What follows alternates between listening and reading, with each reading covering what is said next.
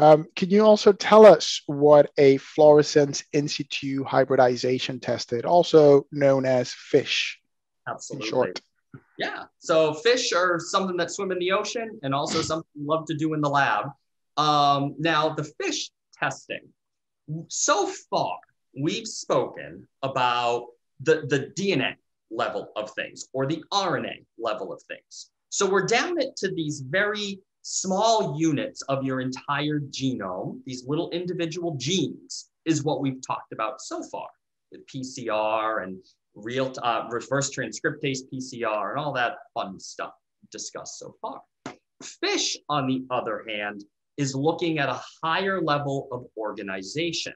It's looking at structural units of DNA that are known as chromosomes. And I'm sure you've heard about chromosomes.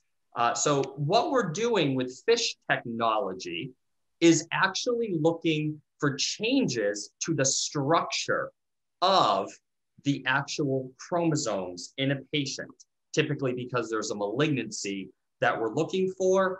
And so what we're using are these little fluorescent tags that will find that abnormal chromosomal anatomy, tag it, and light up under a microscope. And someone, a specialist in our field called a cytogeneticist, can then sit back and actually identify if those fluorescent tags are present and give the physicians the information on what chromosomal aberrations are present.